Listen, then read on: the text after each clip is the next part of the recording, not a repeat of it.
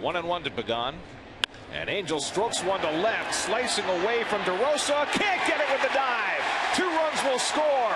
Pagan around second. He's on his way to third. A 2-run triple for Angel Pagan. 3-0 New York.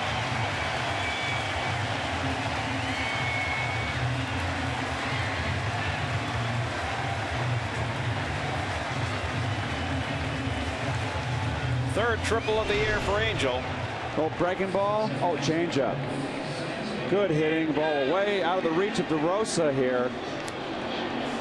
And this will score 2 easily, but the runners are going to score easily. But watch Pagan, if we can keep it rolling here. Watch him take his turn on second base.